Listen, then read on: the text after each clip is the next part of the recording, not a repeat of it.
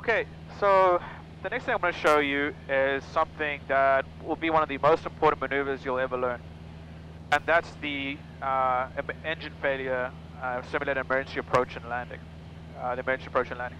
Basically, we're going to teach you what to do if you have an engine failure in the aircraft. And this, again, will be something that you will have to demonstrate to your check pilot so that they can verify that you do know what to do in an emergency. So if I have an engine failure in a single engine airplane, our decision's kind of based on our altitude. If I have enough altitude, I may want to try and restart the engine, maybe with something simple as a engine-driven fuel pump failure, which we have an auxiliary fuel pump, so that would sort out the problem very easy. So it may be something very simple as that. It may be that we were running off one tank by mistake and ran out of fuel in the one tank, which typically we run the fuel from both tanks in the Cessna. So it could be a multitude of things. So if we have enough altitude, we may want to try and troubleshoot. If we don't have enough altitude, if we were in the traffic pattern per se, and doing our landings, and we had an engine failure in the traffic pattern, in that situation you wouldn't want to conduct any checklist. You want to just glide the airplane to the runway and land safely. Here at 3,500 feet, this is enough altitude here where we can try and troubleshoot. So if we did have an engine failure, we're going to do our ABCs. First thing will be airspeed. We want to get our best glide speed, which would minimize our descent rate, giving us optimizing our time to make decisions and think about what we want to do. And the Cessna, with the flaps up, that's 68 knots. So what we're going to do to get 68 knots is, if the engine fails, or when it fails, we want to pitch for this pitch attitude right here, the same pitch that you had for cruise flight at 100 knots and 2350 RPM. As we discussed earlier, for me, that was the horizon on top of the magnetic compass. So that would give me the same airspeed with power idle, and that will give me that'll give me 68 knots, which would be our best glide. So once I've set my pitch, I'm going to set my trim so that the airplane, I don't have to keep fighting it. It'll fly itself basically. So once I've got my airspeed, the next thing to do is the B, ABC, B, find your best field. Now obviously the best field is an airport. If there's an airport close by, and we know we can make the airport, you can glide to the airport and obviously contact the tower if the tower at the airport. If uncontrolled, if you have time, let the traffic pattern know that you have an engine failure and you want to land, and so everyone can get out your way. At least if you talk to the control tower, they'll get everyone out your way too. Obviously declare emergency, mayday, mayday, mayday. Now, if you don't know if you can make an airport, or if the airport is you're in question if it's too far or not, the Cessna can glide about 1.5 miles per 1,000 feet in zero wind condition. So basically, just if you're thinking about going to the airport, be 100% sure that you can make the airport without stretching the glide out. But if you don't have an airport, what do you do? Well, you're going to land in a field. Okay. A couple of things you want to think about when picking a field. One, make sure it's big enough. Make sure it's about the size of a runway. You don't want to pick a very small field, otherwise your margin of error is very low, very small. And we want to give ourselves the largest margin of error in case we make mistakes, or in case we, not accounted for the wind. So, the largest field possible. Another thing you want to take into account is the field should be clear of obstructions. There should be no power lines, no animals, no houses. You want to be very careful of fences, especially when it comes to field, because typically fields are agricultural fields, so they have fences. And being agricultural fields, they also have crop rows. If you're going to land into a field, you want to land parallel to the crop rows, not perpendicular, because you might actually cause more problems for yourself by flipping the aircraft. Another thing we want to think about is the wind. We want to try and land with the best headwind possible. Now, if the field and the wind are perpendicular, as in the crop rows are perpendicular to the wind, and with a crosswind, land with the crop rows. We land with crosswinds every day. It's better to land with a good field than land with a headwind. Obviously, we want to find a field that lines up with a headwind. Now, if the winds today, the winds are out of the southwest, which means two things. I can land south or west, and I'll still have a headwind.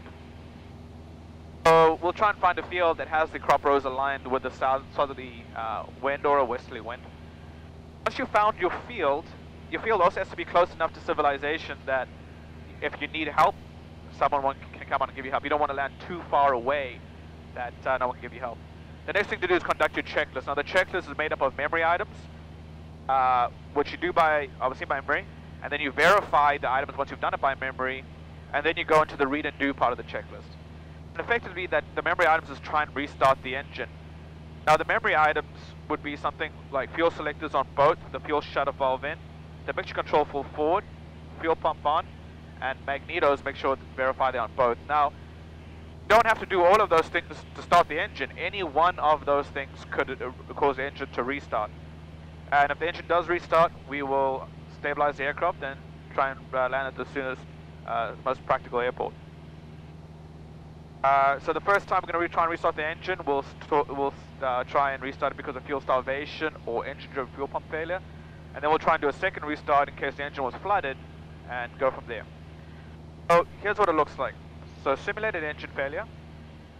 If the engine fails, there it goes. I can hear the RPM decrease. The first thing I'm going to do is keep my pitch what it was for cruise. Horizon top of the compass and trim it out. And then my field is, I already picked my field. Now the field off my left wing, if I look off the left wing, you'll see fields aligned with westerly heading. And so fields, if you look at my strobe light, it's the one touching right there. So what I'm going to do is fly right to my field. And I have enough altitude, so I'll have to start circling over the field as I lose altitude and do my checklist. The fuel selectors on both, fuel shutter valve in, mixture full forward, fuel pump on, and magnetos verify on both because the prop is still spinning. If the engine doesn't restart, we'll try the Flutter Start. Fuel selector on both, fuel shutter valve in, mixture will simulate idle cutoff, throttle will simulate full forward, fuel pump off, and then verify the magnetos are on both. Quickly check at your field, look at your airspeed. I got it all trimmed. You'll notice that I let go of the yoke. The aircraft is still flying at 68 knots. Alright, that didn't work. So what I'm going to do is pull out my checklist, verify I did the memory items correctly. I'll squawk 7700, simulate that, and Mayday, Mayday, Mayday on 121.5, or the last frequency we were on with air traffic control, and tell them who we are, where we are, and what happened, and where we're going down. I'm right over my field.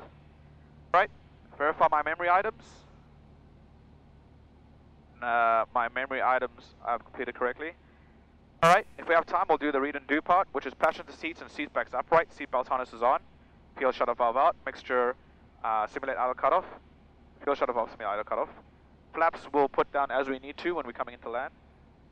Standby battery switch off, master switch off when we have it landing ashore, cabin doors unlatched, touchdown, slightly tail low, and apply brakes heavily. Now, a lot of these are simulated items. We don't actually do them, but we'll read the checklist. I'm circling over my field, lose altitude, and what I'm planning to do is we're going to circle my touchdown point so that I have full visual of the field and can assess the field as I'm circling.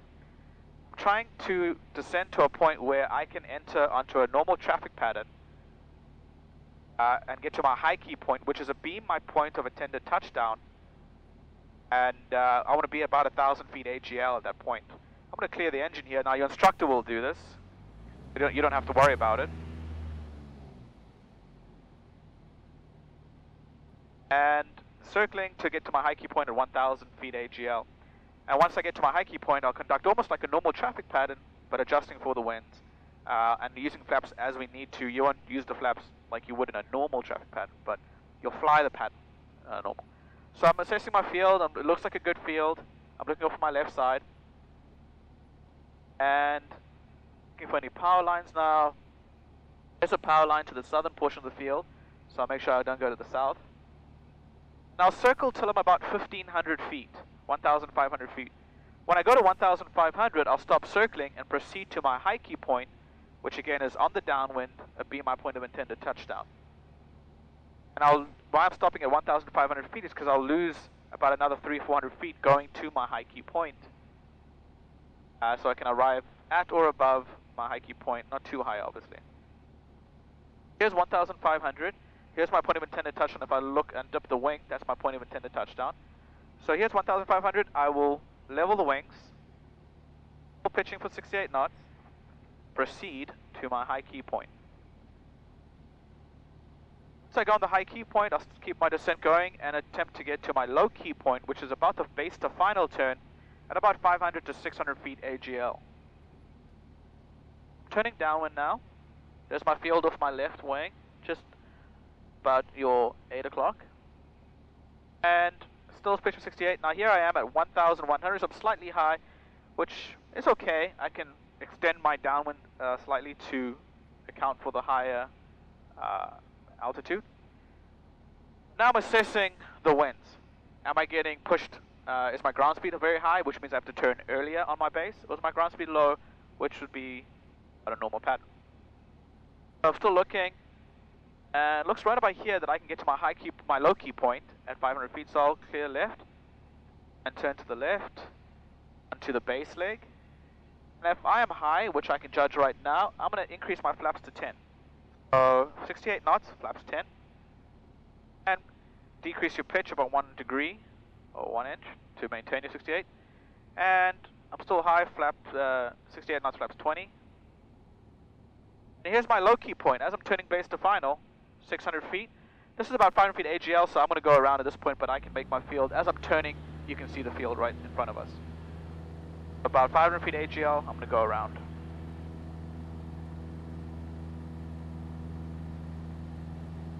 That's what you do in the simulated emergency approach and landing maneuver, and hopefully if this actually happens to you, well, hopefully it never happens to you, but if it does, you'll know what to do and be able to make a safe landing and deal with an emergency in a safe way.